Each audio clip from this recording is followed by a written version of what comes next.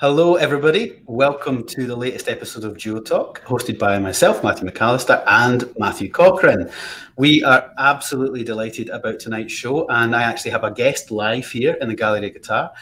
Nicolas Haumann, all the way from Berlin, is with us, and we also have Drew Henderson, dialed in from Canada. So we have an amazing panel tonight. We might have Matthew Anderson joining us, hopefully through the stream, if he can make it as well. And welcome to all of you watching out there across YouTube and Twitter and Facebook. We're really delighted to have the wide guitar community coming in on this topic tonight, all about recording guitar and the videography and the audio, everything behind making guitar recordings, everything from doing it in your house to some of the incredible content that both of these gentlemen create and share with us all. Just a little bit of housekeeping. If you want to ask a question during the chat tonight, feel free to do so. You do it by way of making a comment. Just make a comment on YouTube if you're watching there, a comment on Twitter, and likewise a comment on Facebook if you're watching the live stream there. We will see those comments and we will do our best to answer them if we can. So welcome to you all. We'll be about an hour, just over an hour tonight, and we've got lots of nice clips of some of the beautiful work created by our amazing creators that are with us this evening, and we'll share that throughout the evening as well. So welcome to you all. Sit back. I think we've all got a little glass of something here in Glasgow, and look at that. We're all doing our best here. You know? That's all we can say. Drew is winning the competition. Yeah, clearly. Whatever golden amber that is. Yeah, like a Voolin. But listen, I'm going to hand over to Matthew Cochran now, just for a little bit more of a formal introduction to both Nico and Drew. Well, welcome, Drew and Nicolas, and thank you so much for joining us. Matthew and I have been really looking forward to this conversation, actually for months now. And I'd like to start by asking each of you to describe what I'm assuming is a pretty unique journey from musician to musician / audio and video producer. Drew, why don't we start with you? Sure. Yeah, that's kind of a long story, but I felt it necessary at a certain point to make my own recordings after doing a studio recording and kind of seeing how it worked behind the scenes and thinking to myself, you know what, I think I can probably do this. So the music store and the music school I was working at the time had a little audio video department, and my friend ran that, and he hooked me up with some very basic equipment.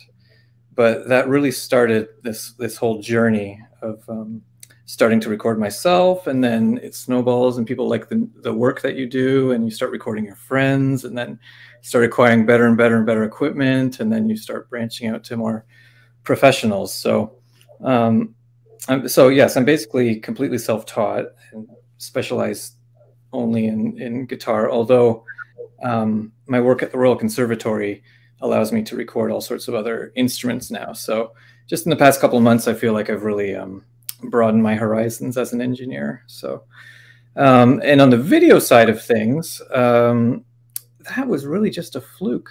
I kind of bought a camera because I was sort of interested in photography mainly, but the cameras are so great these days that they double as beautiful video cameras. Mm-hmm. So just one day I thought to myself, well, why don't I try to make a video and put it on YouTube or something like that?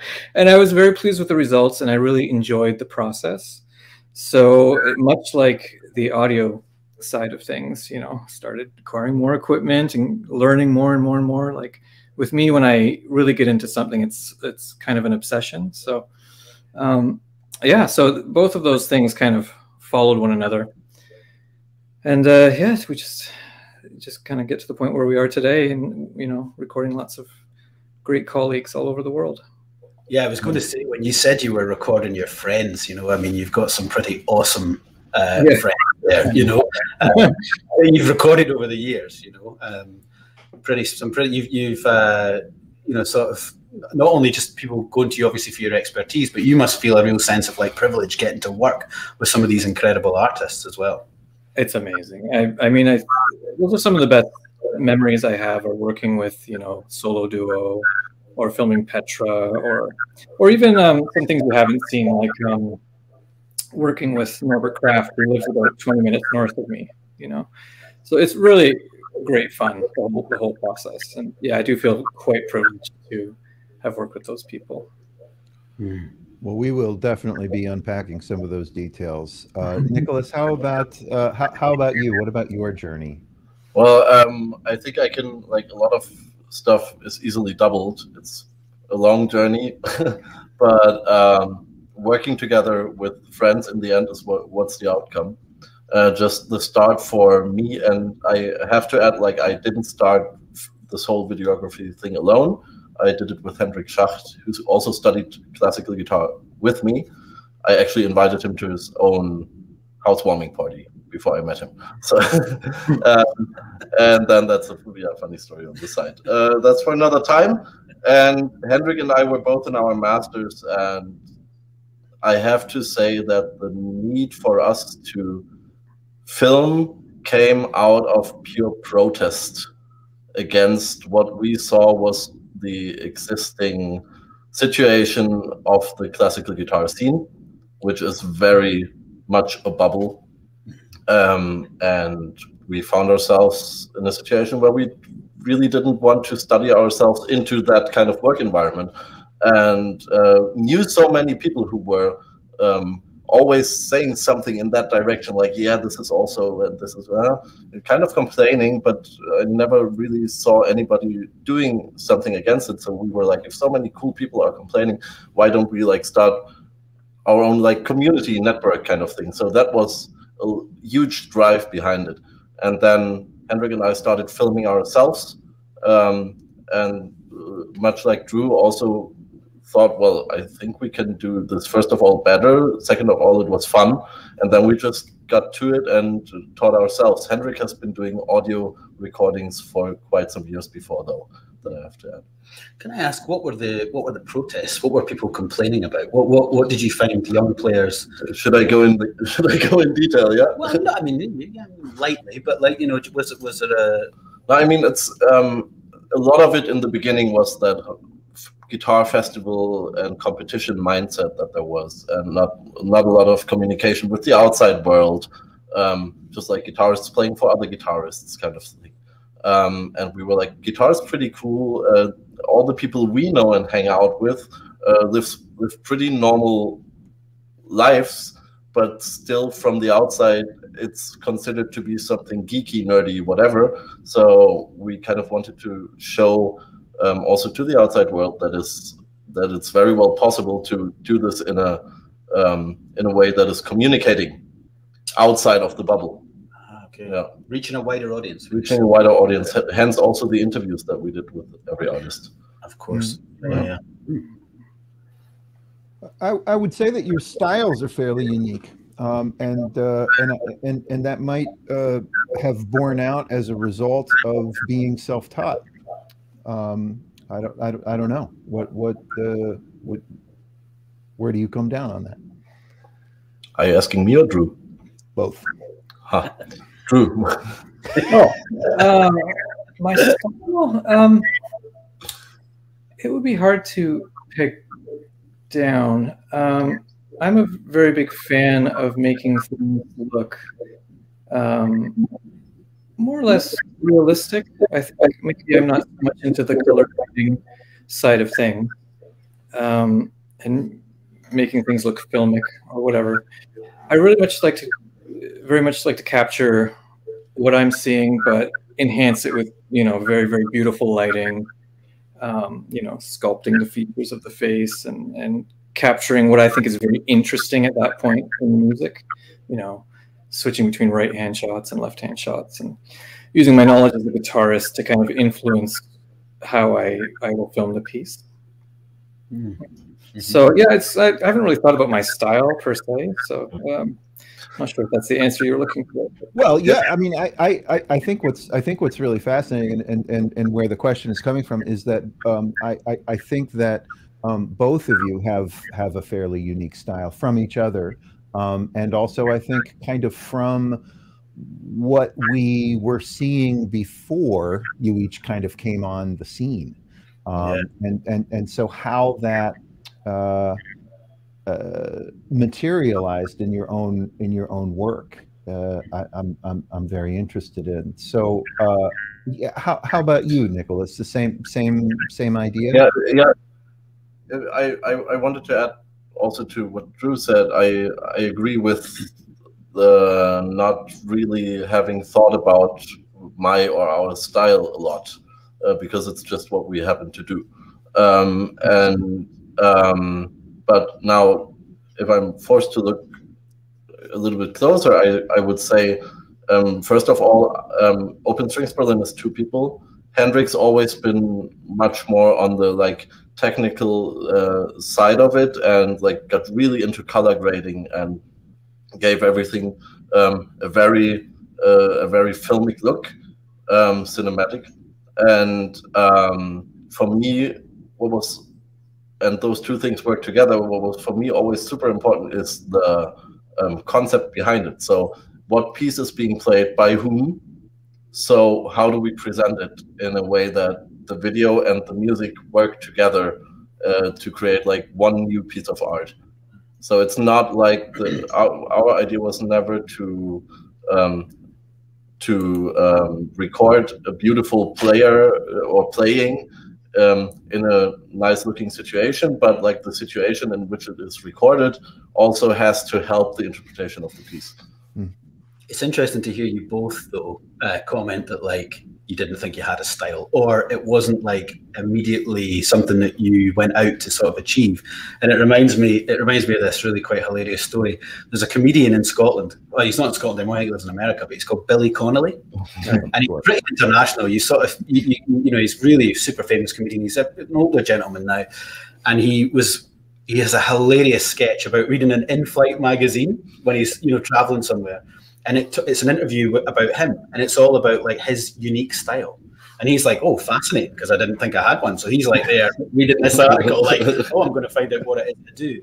And the person writing the article says, like, Billy Connolly has this amazing ability to like go completely off on a tangent, and you've no idea where he's going. And then without fail, he will land like a dart, piercing back at the heart of the matter. Or the mastery. Exactly. And Billy Connolly was like, "Well, I get kind of back to the general vicinity, like, you know, I kind of like I arrive somewhere on the same page." But I think this is tantamount to like you're not aware of a style, like maybe because you're sort of so involved in sort of doing it and making it that way and crafting it. But like Matthew's absolutely right. Before, I think Open Strings and Drew's work and was so available to us on YouTube and on the internet, people were doing things, you know, and of course there's like people like CCAS guitars and like GSI and stuff like that, but that they're very much about the guitar. They're centric to the instrument, and sort of like, you know, they're not necessarily like you were talking, Drew, about, you know, the features of the player. Yeah. And that communication, that expressivity, which you capture so well. And obviously you think about the lighting so particularly to show those expressions, you know, on people's faces. And you both do have a style. And like Matthew and I were talking about it when we were thinking about this episode, and I was like, maybe you're not so aware of it, but we're kind of acutely aware of it, actually. Interesting. Yeah, I'm a little surprised at your answers, but it totally tracks.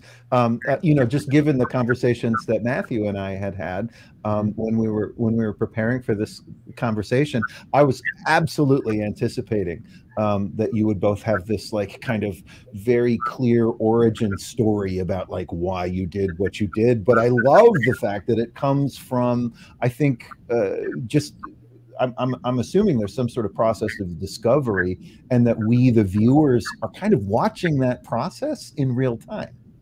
I mean, what I want to add to what you just said is that this reason why we, or I then in this case, started doing it is very clear for us. Like that the fact that we didn't see a lot of like very, very well done, or yeah, especially a lot of very well done videos like we have now, that wasn't the fact when we started doing it. Absolutely.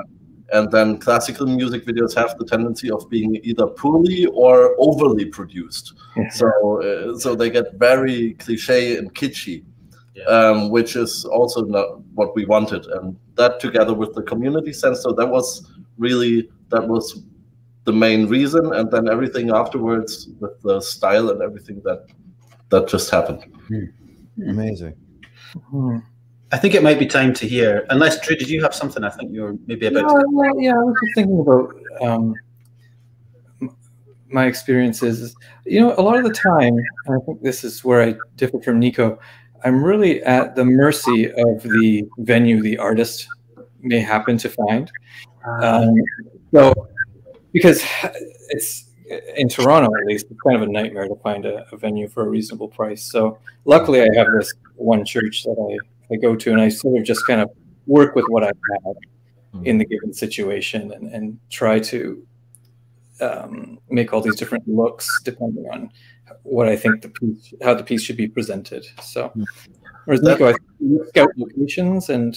Yeah, that's interesting. That's interesting to you, but because yes, the location plays a huge role in that. Yeah. But we were lucky enough to be able to shoot, like, every video was shot in a different location that we did. Maybe the difference is that, well, we're not dependent on the sound of the location.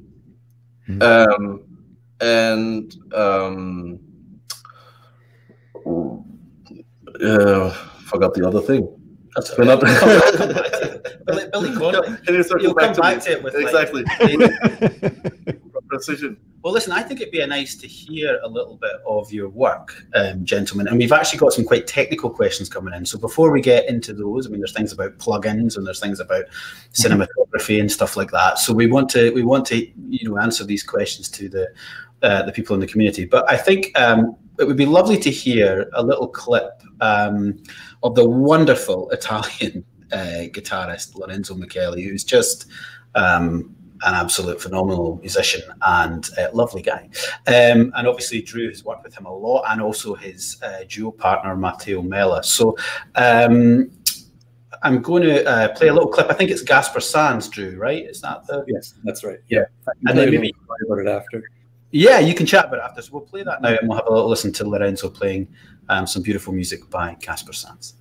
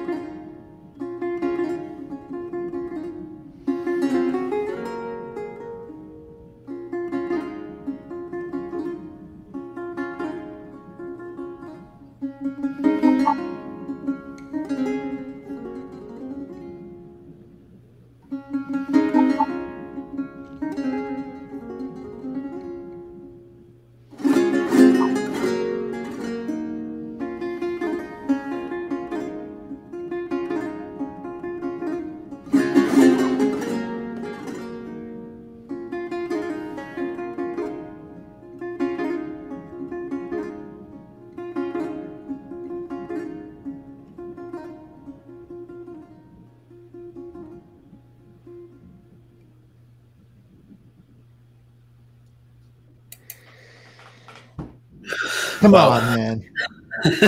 Yeah, Lorenzo has such an incredible way of making everything he plays so personal, you know, and so touching. I feel like you capture that really beautifully, though, too. I mean, I agree, of course, but I think that there's framing, and I think that there's transitions, and just how you're kind of seeing things and sort of bringing our eye and our attention to those things that you see, which I think is really, this is what I see in style, and it's really cool. Thank you. Thank you. That particular video was filmed in a little town called Crema, which is close to Cremona, and it was a pre-pandemic video. And so I'm getting a little bit of an echo. Are you getting an echo? No. Okay, I'll ignore it. Anyway, so it was filmed in a town called Crema, and I had no idea what the church looked like. It was sort of, actually in that church there were some Roman ruins along the side of it. So it's just, whenever you go to Europe and film in these churches, it's such a different story than when you film in, you know, a North American church. So we had filmed for 2 days. This was the morning, the morning of the second day. We woke up very, very early. had some brioche, went to the church, and the lighting was just gorgeous. And I think Lorenzo had planned to do this piece anyways. Which was just such a fortunate thing. And I just kind of put the camera down in an area that I thought looked great, you know, with the window behind him. And I was like, Lorenzo, go right now, play your piece. And that's where we got that kind of main shot with the window. And then the whole thing, we probably finished in about 25 minutes because it's such a short piece, you know, set up a new angle and hunt around and maybe ask him to do something again. But I love that video so much because it was just like a gift. You know, the lighting was perfect. I didn't have to mess with anything. Ancient instruments record so easily. I don't know, Nico, if you've had the same experience. They always sound great, you know? So, yeah, and that was a very lovely time. As I was mentioning earlier, spending time with your friends doing this sort of stuff is just such a great experience. But that's the thing, like working with natural light, you really sometimes have these moments. Yes. And they are absolutely unplannable also. I know. A few of my clients have caught like the perfect golden hour in the church I record. Yeah. But that makes it even more beautiful in the end. It does, yeah. It was really only just a short moment that you had the chance to do it. Yeah, they have to be playing the right piece too, because if they're playing like the chaconne, and they have to do 2 or 3 takes of it, exactly. It's going to be totally different by the end. So. And it has to be usable what they play. Yeah, exactly. With Lorenzo, I think 99% is usable. So. But isn't it funny when players are very confident with dynamic? You know, like I think sometimes when we go to recording settings, the player sort of thinks there needs to be like a dynamic floor level here, you know, and Lorenzo is a player that sort of almost on those recordings seems to sort of ignore it and just does exactly musically what he wants to do, like when he peters out to absolutely nothing, because I've seen him do it live as well, and it's like I think like Matthew was saying, it's incredibly impressive in a performance. It's very difficult to capture in a recording, and I think you set it up, you set the ending up so beautifully actually, you know, coming out of that sort of close-up of the whale and then coming back towards the end, you know, it's beautiful. And that, I think it's very special quality to be able to see that in a player and then sort of think how best to present that. Yes, exactly. Yeah, for me, if the moment is very intimate, I'll try to choose the angle which was the most intimate, you know. So yeah, I guess we're kind of unwrapping my style here. Yeah.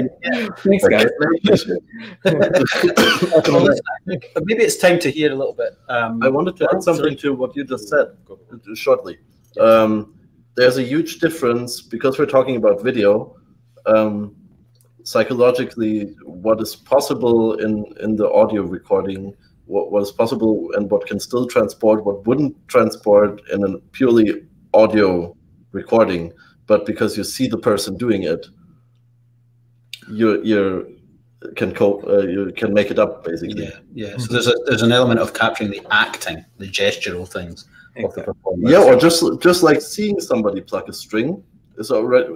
Then if there's like hardly no sound, you more likely accept that there's sound rather than you don't see it and you have a very, very low CD recording. Yeah. You know? Yeah. If you see it, you believe it. Okay. It's different. It's like classical guitar vibrato. It's kind of an illusion, you know. True. You don't have glissando oil? I use glissando oil. Yeah, it's amazing. So maybe we'll hear a little bit of Nico and of course his colleague Hendrik's work now. And you know, you can talk to us a little bit about what are you going to play? I'm going to play the Artists Guitar Duo, who are also friends here in Glasgow. We've had them here to perform as well. Incredible. Another, you know, just similar to Lorenzo, musicians of a really incredibly high caliber for you all to enjoy. So we'll have a little bit from the Artists Guitar Duo.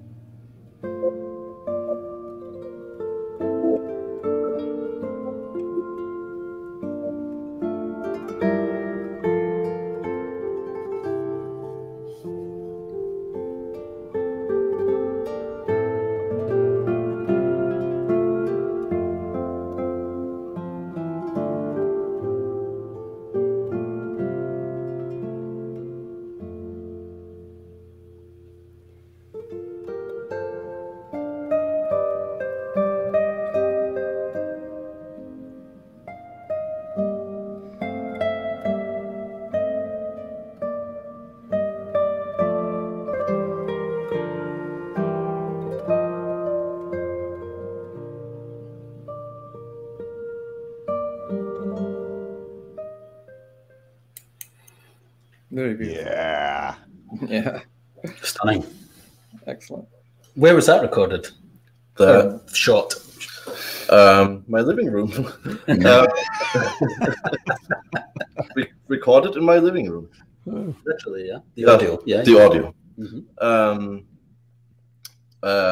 And no, I'm actually not sure about that, but it happened many times. In this one, I'm not sure. But the video is an old foundry, and I chose this actually because I thought it might be interesting to talk about. Drew already said it a little bit. Talk about like choice of location and concept behind it, and what limits there are due to location, and what options there are with it as well. And what we did there, and we always choose the location together with the artist, but then in the end Henrik and I go and find it after talking to the artists about like what they see in this piece, how they interpret the piece, how they want to present the piece, and stuff like that. And one of the first things that people think when they say Bach or hear Bach is church. And this has always happened, but for me this is not really an option. It's a beautiful connection, and churches can be super beautiful, but for what I want to like, I want to go around at least one corner with if I am going to record in a special location, I want to give it like that extra thought, and since we're not dependent on the sound of the location, we actually have the option to do that. So so if you think church, you think maybe cathedral, bigger room, lots of room, you hear a lot of room, so you want to see a lot of room, but then put it in a more contemporary style, and at the same time mix it with that coziness of your living room, which is actually in the shop, like is half of what I have in my room standing there right now in Berlin, is that standing lamp, the carpet, and this armchair. This is and what we do for more than just this one shoot is that we just travel with a lot of stuff, also using public transport. There's I should have found this picture. There's a picture of us with the armchair and the lamp in the public transport on the way to that location. So this is what I like to play around with. Yeah.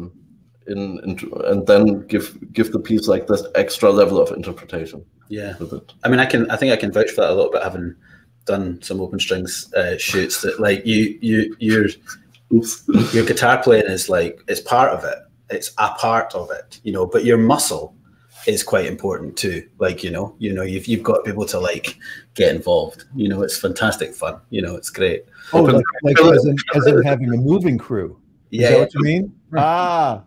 No. Yeah. And also, like, you know, you've recorded in some pretty interesting places where you have to make maybe a quick exit. Also, not quite breaking and entering. But I'm not gonna promote it, but the next one actually is. Well, listen, we've got a question on the screen from Anthony Joseph Landman, and hey, Tony. There we go, Tony. So this one might be specifically, maybe, I mean, it's for both of you, of course, but thinking about your locations and design of that idea. I mean, Nico, do you take any inspiration from any particular cinematographers, or? I read the question. I was like, shit. This is gonna sound so lame now, but I like not consciously. Not consciously. I like movies a lot. I like David Lynch a lot, stuff like that. But I don't think it really is like actively visible in, or never. No, not consciously. Not consciously. Okay. What about you, Drew? Is there anything there?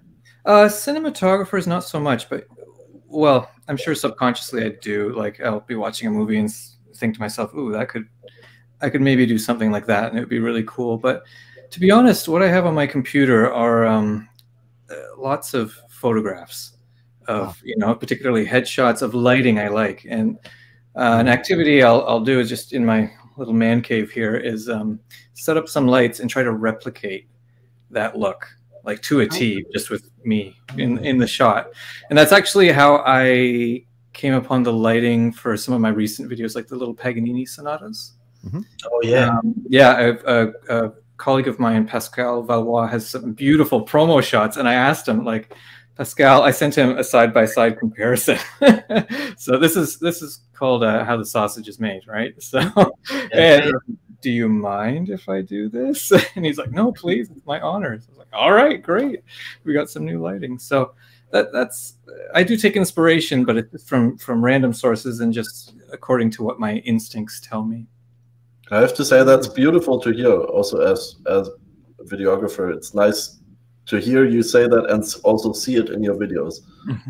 It makes me feel something. Okay. The questions are flying in. Oh yeah, we've got a number.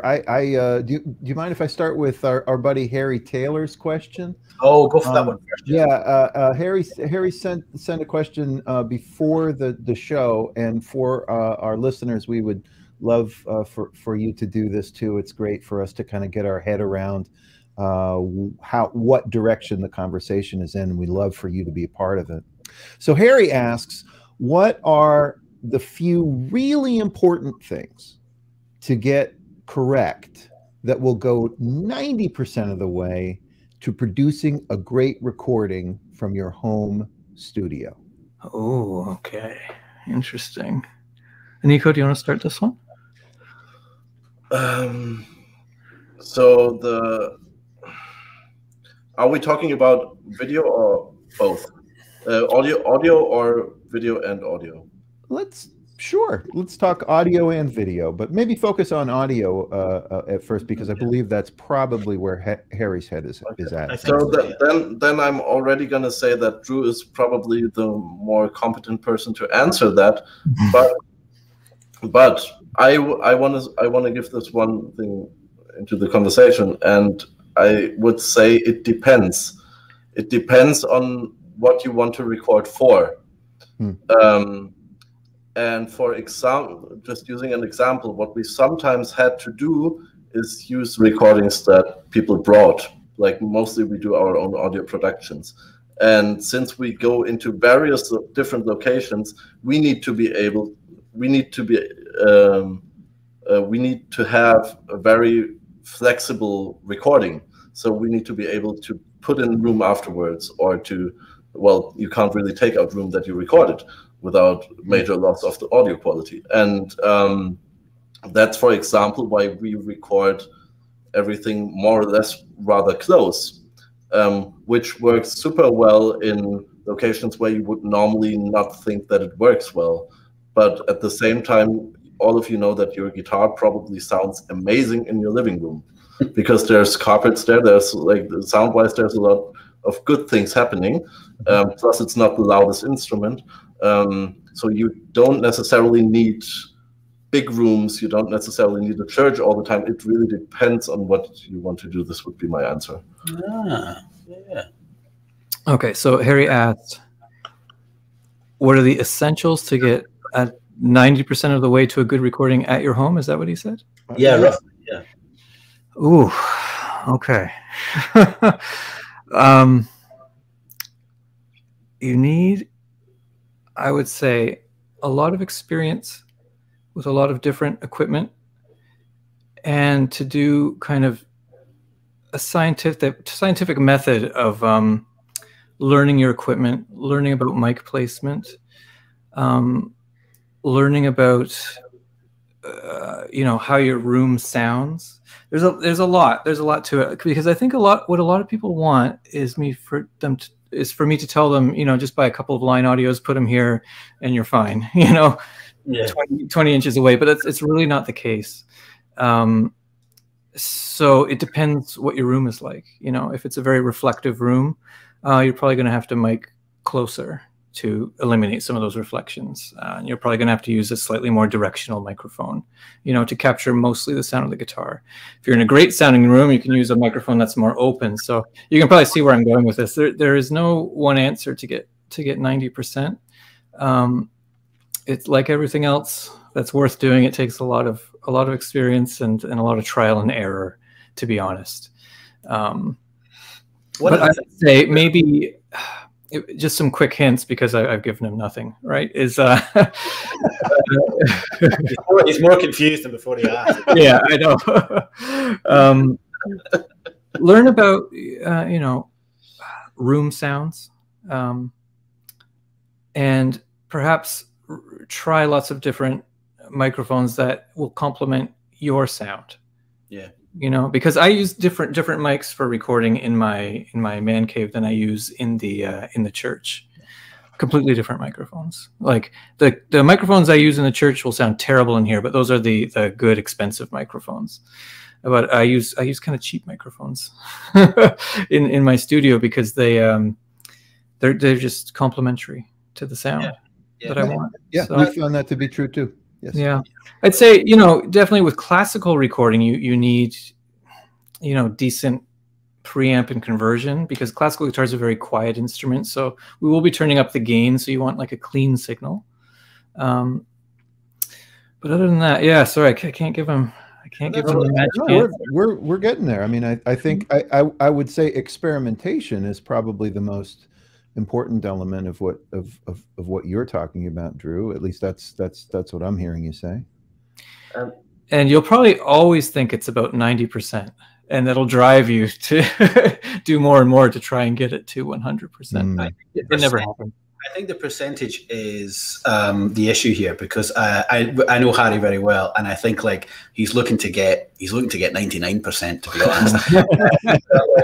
So, I mean, I think it's hard when someone puts like a fraction, like something like that on it, and says like this. I mean, I think sometimes I'm doing the same thing with my mic placement just here in the gallery, and it sounds completely different. And it's my nails, it's the strings, it's the weather, So actually, that consistency of like, I know if I put the mic stand here, if I have this distance, I know this room really well, it still can change. Yeah. It can still change day to day. So the experience that Drew mentioned is maybe the key. Like, be happy to fail, be happy to make a bad recording, and figure out why it was a bad recording, why there was too much nail noise. That's the best way to learn, is to fail a whole bunch of times. Yeah, 10%.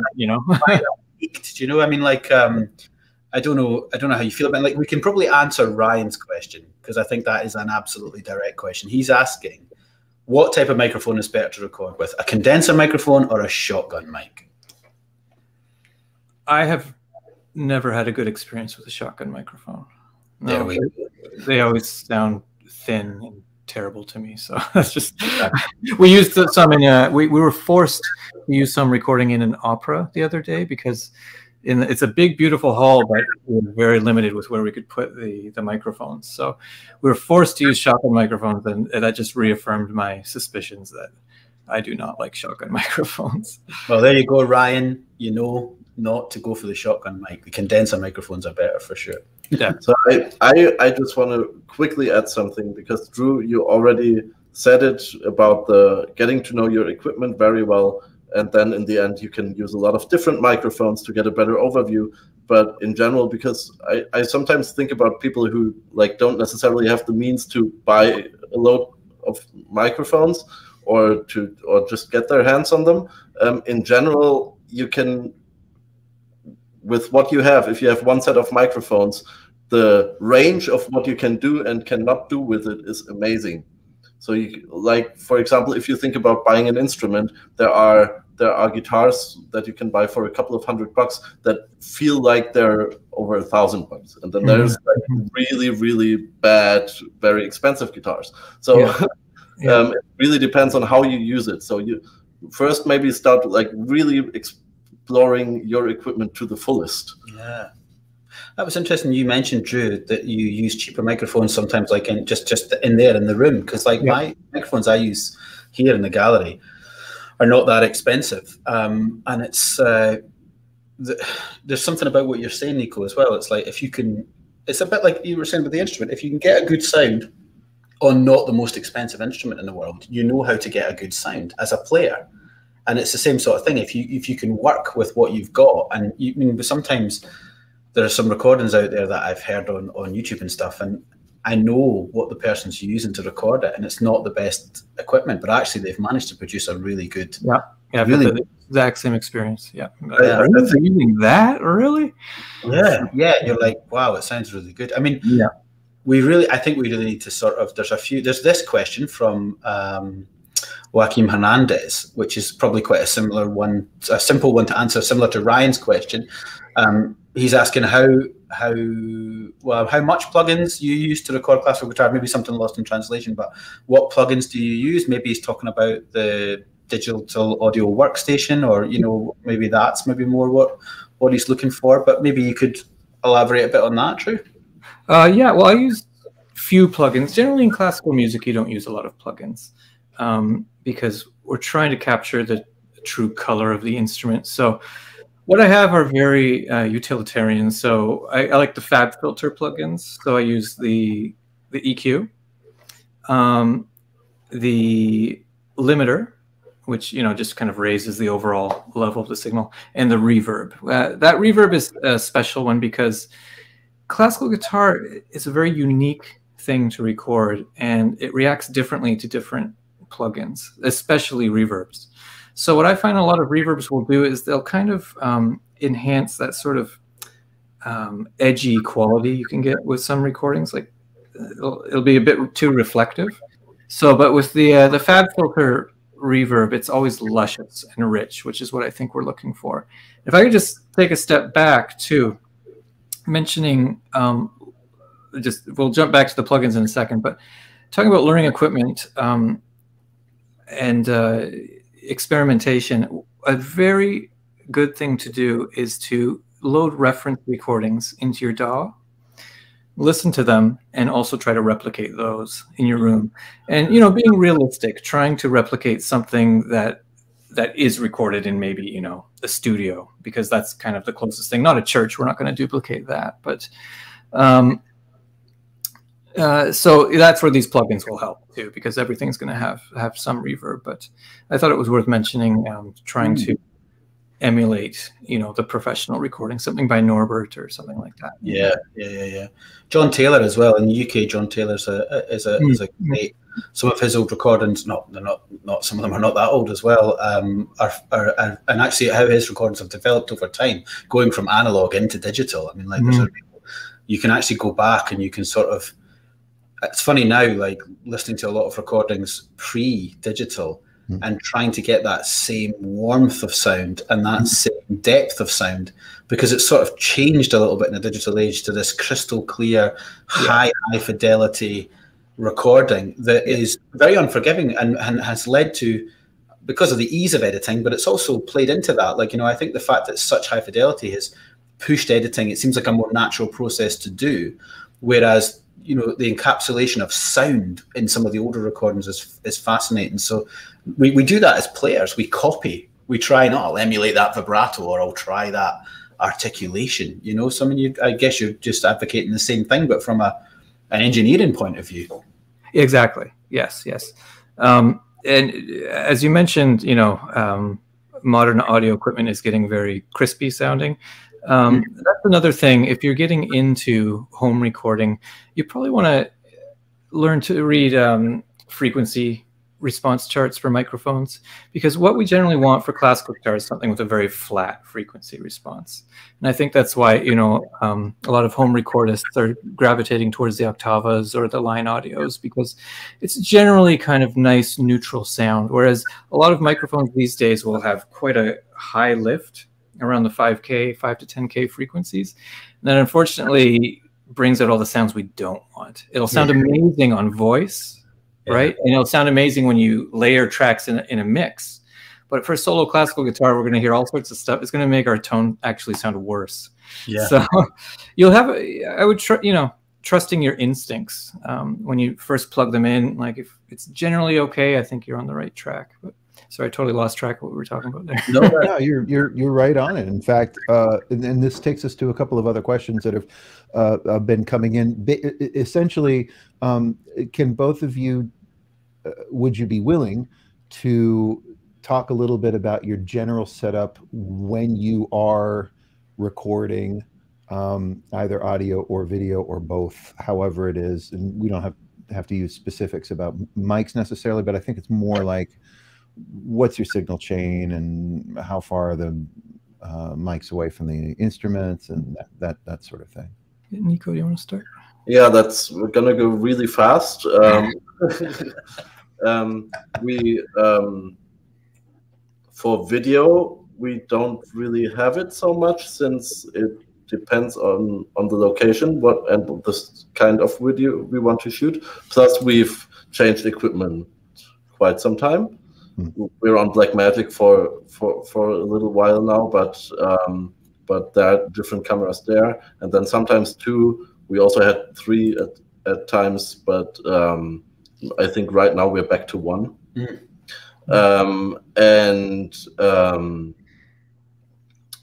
Audio-wise, pretty close miking.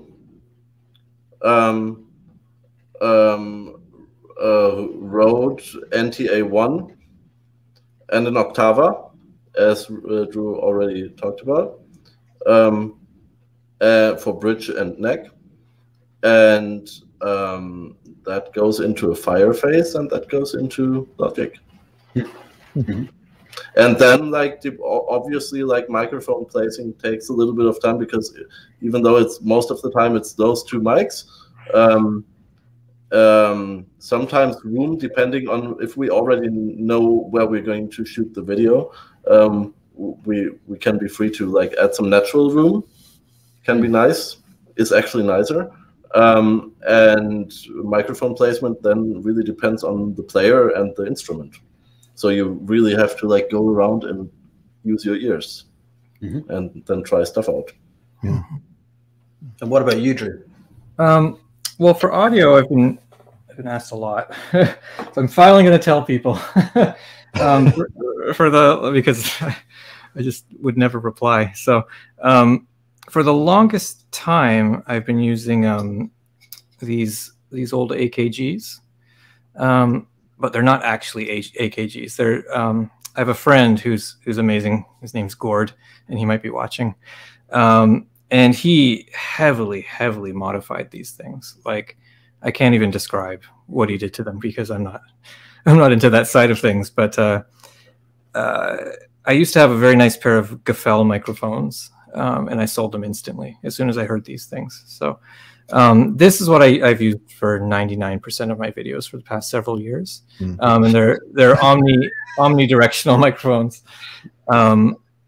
I love omnidirectional microphones because they seem in a good space to capture the instrument a bit more accurately, and they make the trebles just a little bit rounder. And what I do is, when I have an artist in the church, I'll put on my headphones and just kind of hold the microphones like this and listen to them play, and just kind of find the sweet spot. And it almost always ends up being, you know, the microphones maybe 40, 50 centimeters apart, you know, if the sound hole would be in the middle. And I don't know, maybe like just past arm's length away, maybe a little bit further than that, because it depends on the church. The church I record in is very, very luscious, very reverberous. It's got, you know, several second delay. So I'm sort of forced to put the microphones a little bit closer to get that balance of detail and room. So yes, that's what I use 90% of the time, are some nice Omni mics. But in my home, I'll basically use some line audios. I just got these, which I'm experimenting with, these Sheps mics. Oh, nice. They're lovely. But you know what? The lines stand up. I'm not kidding. The line audios are quite remarkable for their price. So after that, after the microphones, I've been going to the same equipment for a very, very long time. So the preamp is by Pueblo Audio, which is a very boutique-y kind of preamp company, which I don't think anybody's ever heard of. They make a lot of preamps that are used on Hollywood films and things like that, but it's a reasonable price. And then they go into a Prism interface, which just has very, very nice converters. So I would say that's complete overkill for somebody recording at home. It's just because I record lots of other artists and make money out of it, that I invest a significant amount back into my gear. So I try to get the best that I can. So, and on the video side of things, the past few years, I've just been using Sony cameras with prime lenses, meaning they're not zoom, they're very fixed. They let in a lot of light. They have a beautiful, blurred background, and editing in DaVinci Resolve. Really? Oh, same for you, Nicholas? Yeah. DaVinci's amazing. Why? Okay, why DaVinci? Tell me. Well, I switched because I was using Premiere. I had a perpetual license for, I think it was called CS5 or something like that. And it was great. I liked Premiere. And then, you know, they did the subscription thing. So I was like, oh, okay, I'm sick of paying this amount of money, so I'm going to try DaVinci. And I kid you not, I learned it in a day. And it's so intuitive, and it has all the essential tools. Like the color manipulation is second to none. It's just incredible. So, I mean, I only use free programs these days. So for audio, it's Reaper. No kidding. Yeah, I love Reaper. I've used Pro Tools at the conservatory, but for classical editing, I will stand by Reaper 100% of the time for the speed at which you can edit it. You know, the ripple editing, the instant crossfades, things like that. DaVinci Resolve, which is free, and there was one more program I'm forgetting. Oh, and then for making my arrangements is totally different. MuseScore. Oh, you use MuseScore, sure. They're all amazing. They're all amazing. Anyone listening can just download them all right now for free. That's a good point. The DaVinci free version, we worked on that for 2.5 or 3 years until we got the full version of it, and it is just an amazing program. The color grading tool is absolutely mind-blowing. It's easy to learn. It's got some nice features that you so basically you can do anything you want, anything you need for your purposes.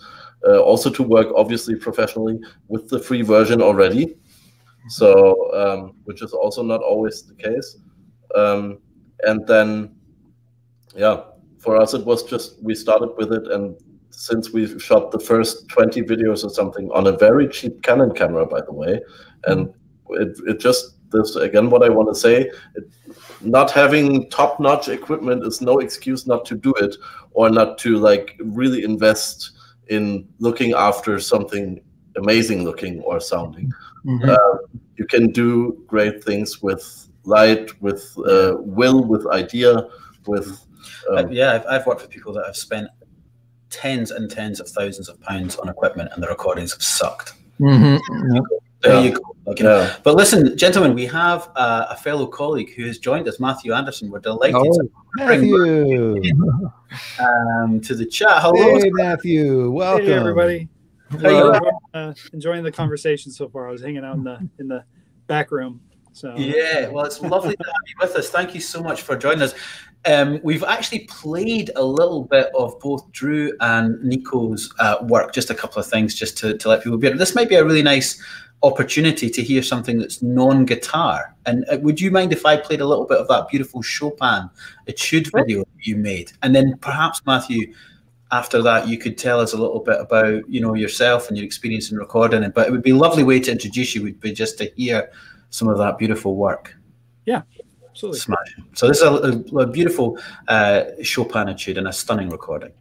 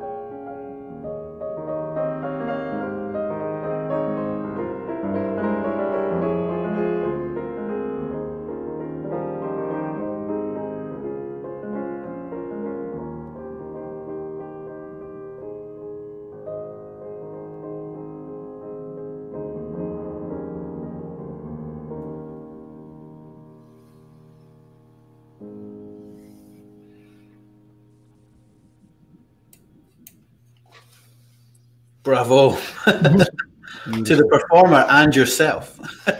Great work. Yeah, it was one of my former colleagues, because I used to teach at a college, and He was a piano professor there, Alex Wasserman. He's a Kwai artist, so it was just amazing the opportunity to get to work with him. But now I'm actually settled in Phoenix. I've been working with Arizona PBS for the last 7 months, which has been a different journey, a different kind of journey.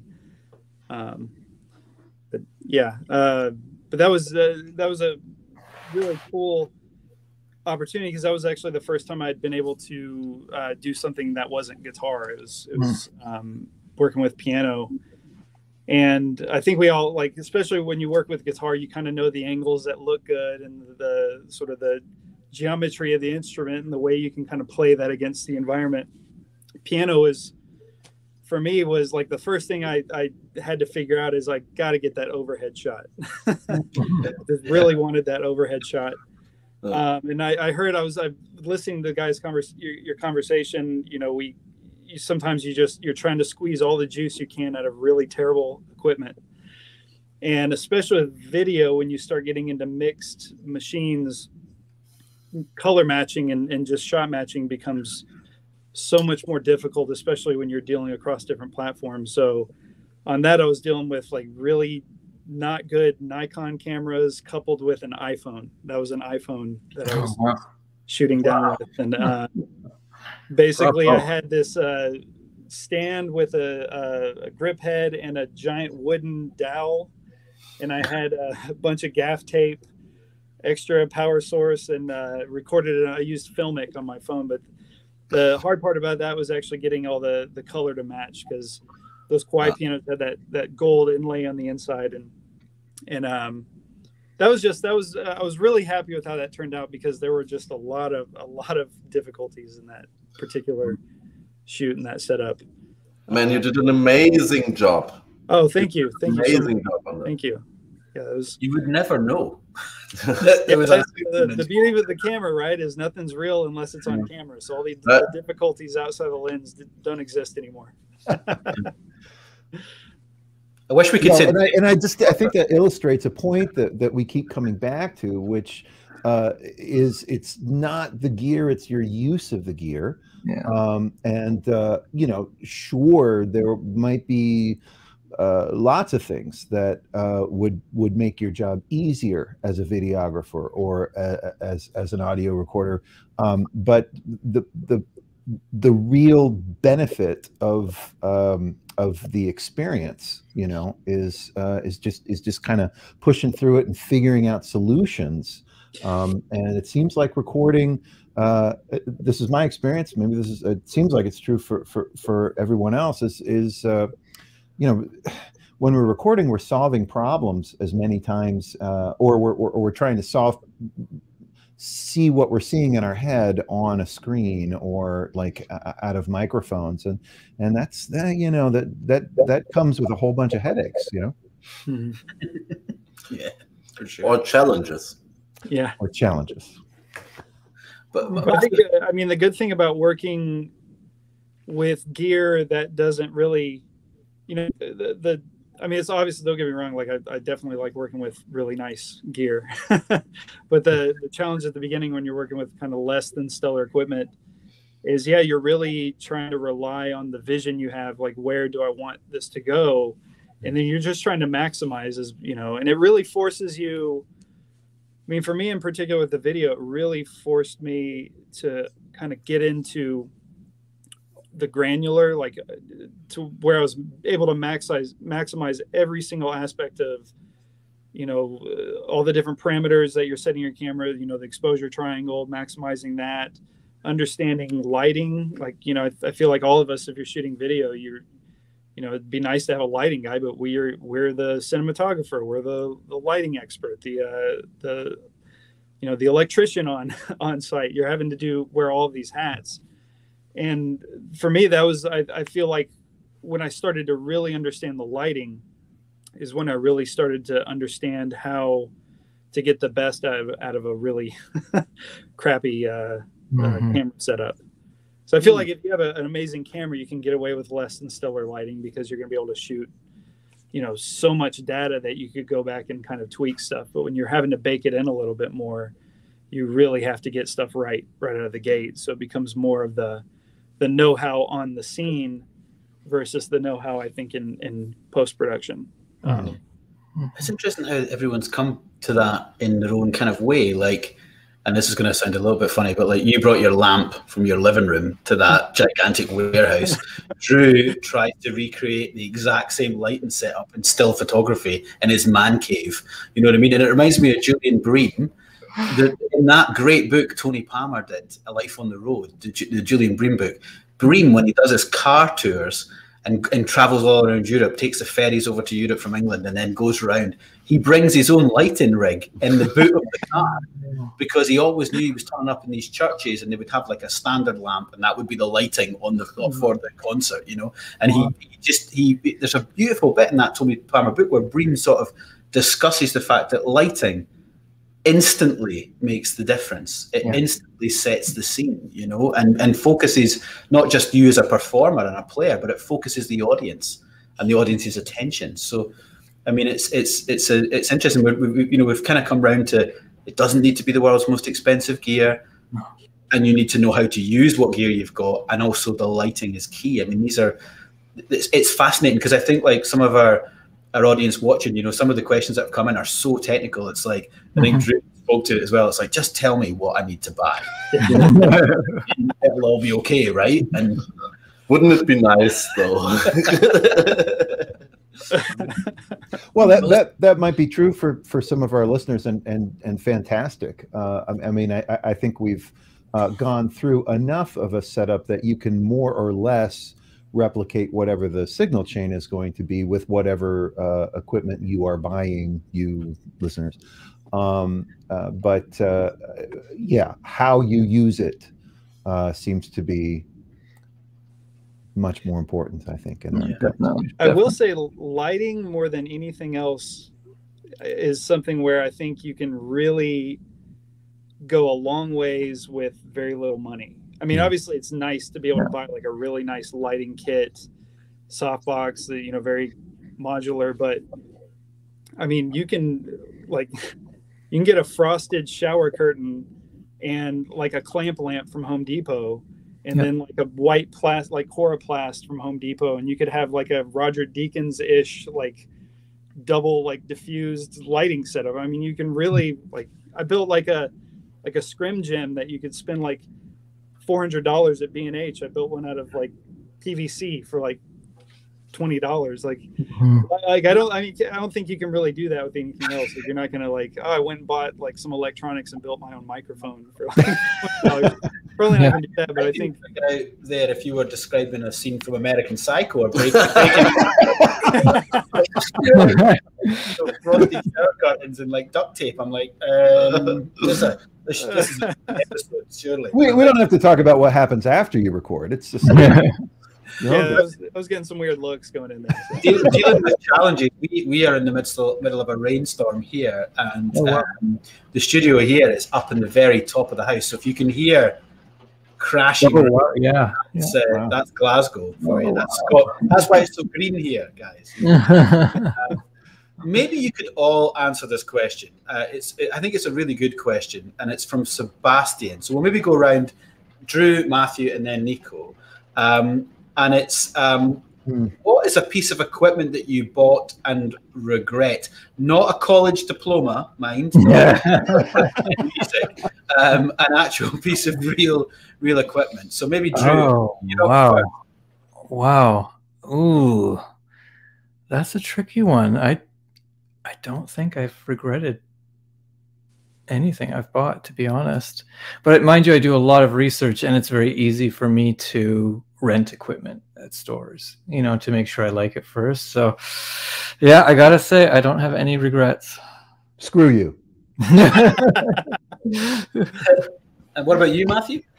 I have a regret that's not really the equipment. It's I wish I would have spent more to sort of get the next model. Was a gimbal I bought, a Zhiyun. I got right when the Zhiyun gimbals came out with the Weeble Lab, I got one, and which I like having a gimbal, but I realized pretty quickly as soon as I put a heavier lens on it, it became useless. It wouldn't get very smooth. Yeah, it would just kind of like anytime I'd move, you'd see these little jitters. So I realized like pretty quickly, like, oh, and it was one of those things where the specs said it could handle the weight. I didn't really think that to myself, like they were probably exaggerating. I should have stayed kind of in the sweet spot, and I didn't. So that was my regret of spending a lot of money on a gimbal that I could probably only use for like home movies.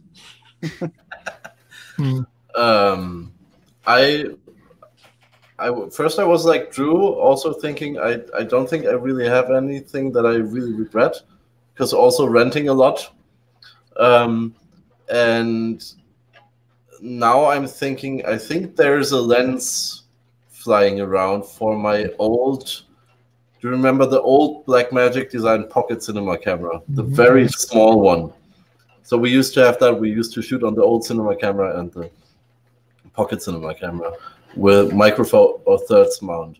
And I don't know what got into me, but at some point I bought I don't know what it even is, a 7mm or something, fisheye lens for it. And I have never used that because it looks horrible. You can't do anything with the picture. I want to say it might have been during the first lockdown, and that for a time was my camera that I had to do my lessons with or something, and that might have been the only lens available on eBay from somebody who wanted to meet and exchange equipment or something. I think it was, but that's already 3 years ago. I don't really.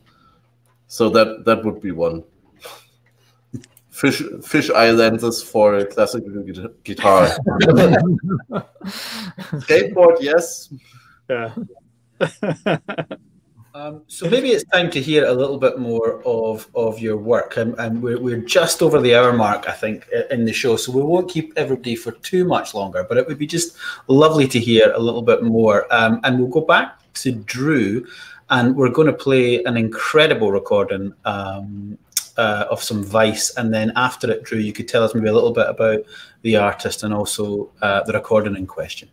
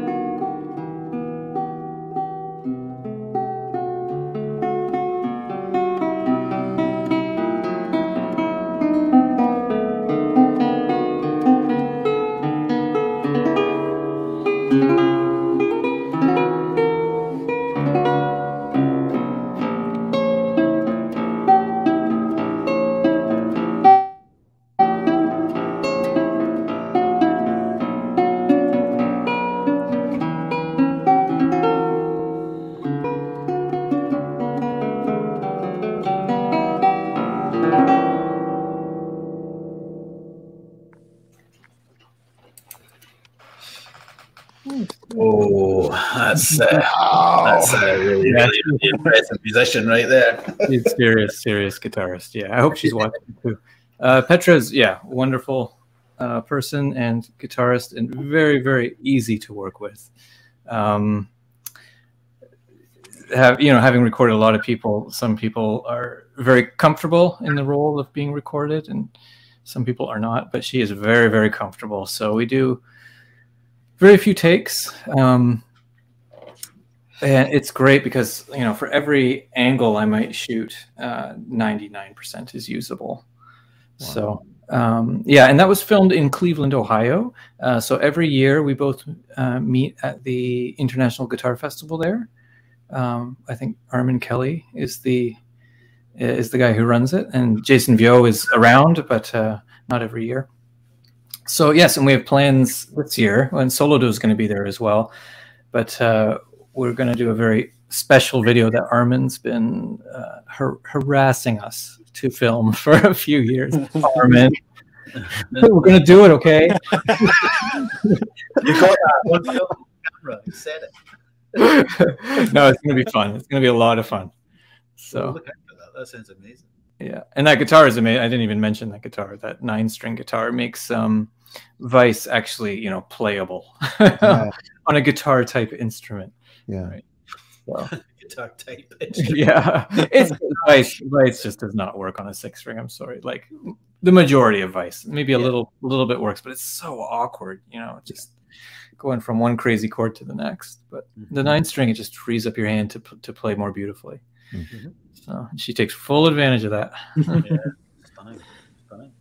And maybe we could hear a little bit from Nico's output. Now, this is a recording of Fabian Zeller, and very different entirely to what we just heard from Petra. So I'll play this and then invite you to discuss it afterwards.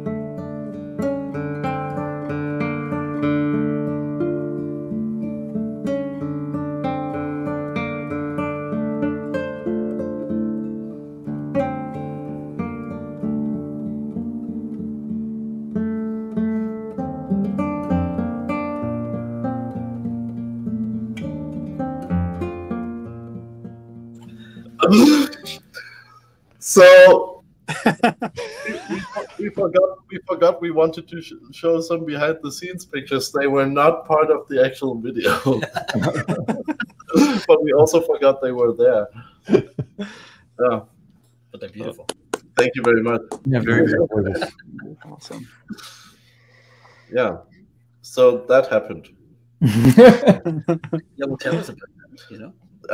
That was, I think it was the second picture. In the first picture, you saw what it looks like to try to bring a piano bench to a construction site that is like at least 4 meters down, because they took down a house and there was water everywhere, and because it had rained, but it was summer also, so it was boiling hot, and there was basically a ruin, and we kind of tried to not to fall, but we kind of fell in there, not really asking anyone. That's that's the video where one of the cases where we had to actually like do something like this in order to get a location that we really want. So breaking and entering.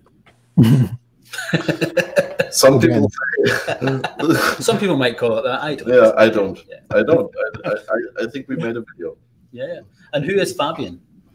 Fabian is an amazing guitarist who studied and lives in Dresden. He studied with, maybe you can hear it in the playing and the way he composes his own music, that he comes from that school of fingerstyle world music acoustic guitarists around Thomas Fellow, where also a lot of our other artists come from, Leon Albert, Jule Malischke. And so he wrote that piece himself, and we tried to put it in context, basically. And then that plays really much for a piece that is called Children of Gaza. Pretty much was the perfect location to do it. And that's, yeah. And then, I love that phrase, putting the piece in context. That I think we can also add that to a stylistic consideration, and it's very much a a part of Open Strings Berlin videos. It's really remarkable. Yeah, I remember that especially in this case, it wasn't an easy decision, or it's never an easy decision, but with a topic like that, or with some other topics as well, it can be like you really have to be able to stand behind it afterwards. Yeah.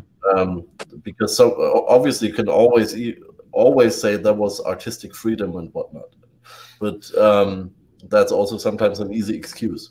So the fine line between making this cliche and only like scratching the surface and I don't know, exploiting it for very obvious or in a very obvious way is not an option. So we either had there was that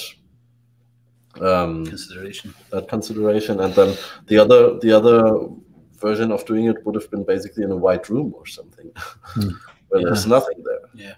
Right? And everything in between we had to kind of like level out and see what we can do and what we can stand behind and whatnot. Well, we have a lovely clip as well, following on from your Chopin, Matthew, a lovely clip of some Granados now as well. So we're going to play that, a piece that all the guitarists listening will be familiar with, the Spanish Dance by Granados. Now, which one is that? What you're about to find out.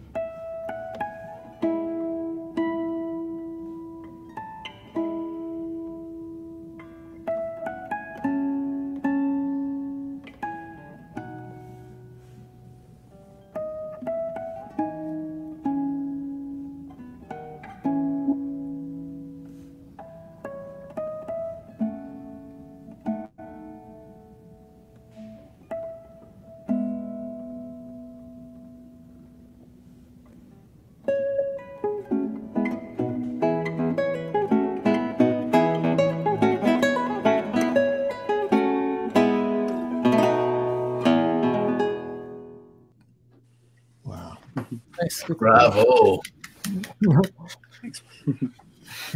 Matthew, I love how you decided to keep to take out movement when things are slow and then add movement when things are getting a little bit faster. It really felt very natural and it's gorgeous. Great playing too.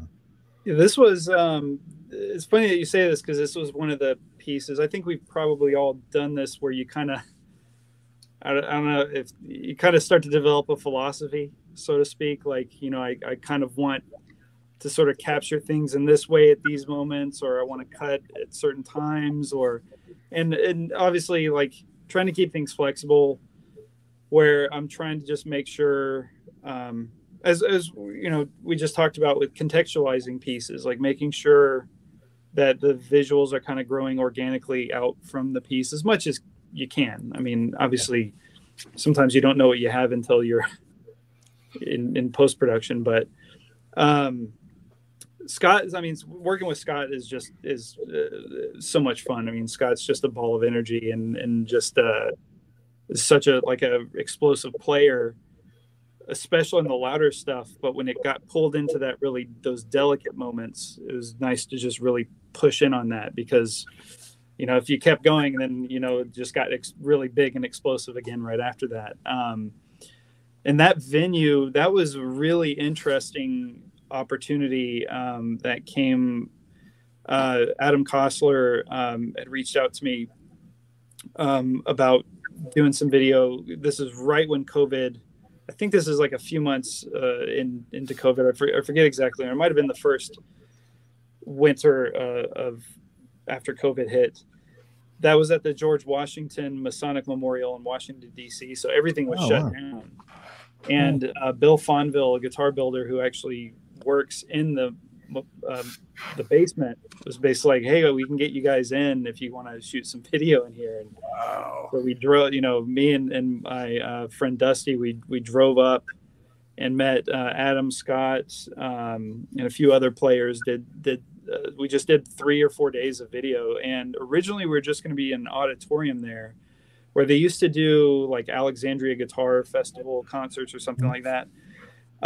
Which they don't do anymore. That we're going to do that, and because it was shut down to really very limited visitation, we played nice and we kept asking very nicely, "Hey, can we explore other places?" And they gave us, okay, you can do it in here. So we went in there, and the very last day, I knew I'd seen pictures that up in the spire in the tower, there's a museum that has all this black and white marble. It's just really beautiful, and I knew I wanted to get in there. And but it was you had to go up this old like 1930s elevator, and so we kept having to load gear up, go up, unload, come back down, load gear, and we did a shoot in there. The problem that was another one. There were a lot of problems because there was limited power, so I had to run a bunch of basically like behind the camera. It was just like a spaghetti plate of cables running power, and then it was in the middle of winter in DC area, so it was really cold and the heater kept coming on, but it was on an old boiler system, so it was really, really loud. So we kept basically when we were setting up, I timed it, and I knew we'd have about 45 minutes, and then when it kicked on, it would run for 20 minutes, and then it would kick off. We'd have like 45 minutes. Oh, wow. So basically we're like, I'm just sitting there with my touch, like everything's ready. Like it's about to go off. It would go off and hit record, and we just get as much done as we could. And that day was with Adam and Scott and Dusty. I think it was the 3 of them that recorded in there at that point. So we didn't have a whole lot. There's another video I did of Adam and Scott playing this duo arrangement of Debussy that we did in there, that same spot as well.